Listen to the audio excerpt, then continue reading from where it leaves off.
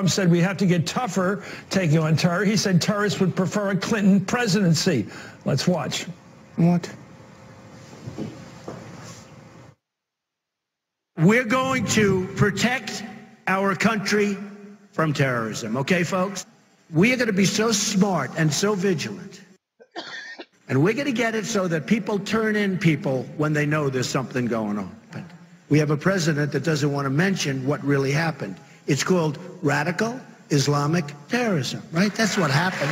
The only thing they understand is strength and toughness. And we're weak. We're weak.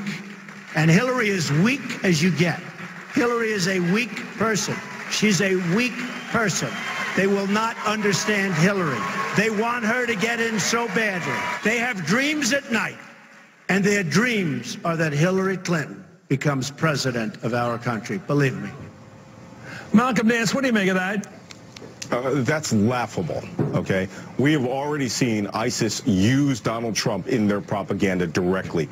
I mean, I will go so far as to say Donald Trump is the ISIS candidate. He inflames the passions of people in the West to perform Islamophobia, to draw recruits to them, to make them say, this is what America is. They're willing to compromise all of their values in an effort to come and kill us. Believe me, what they don't want is they don't want a realpolitik, coordinated global assault on their caliphate. They want someone to go off into space and inflame the other 1.6 billion Muslims so that they can come off the fence and join ISIS and other groups.